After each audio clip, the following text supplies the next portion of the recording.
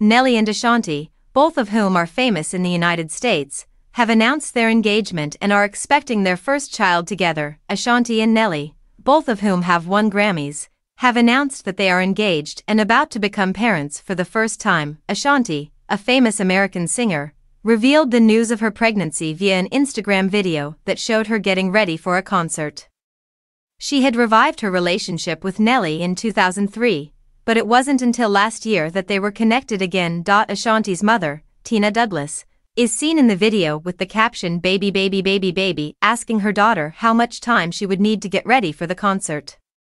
"I'm going to need about 9 months," answers the singer from Foolish, who is dressed in a sparkly costume that is adorned with fur. She subsequently stated that she is engaged to the Just a Dream artist Nelly, whose true name is Cornell Haynes Jr., who is 43 years old. Ashanti expressed her gratitude to Essence magazine by saying, "This new year of my life is such a blessing, full of love, hope, and anticipation.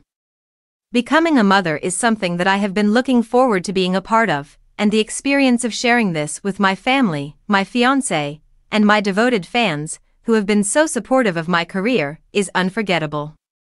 Dilemma singer Nelly will be having her 6th kid, and Ashanti will be having her first child. He adopted the 2 children of his late sister, Jackie Donahue, after she passed away from leukemia in 2005.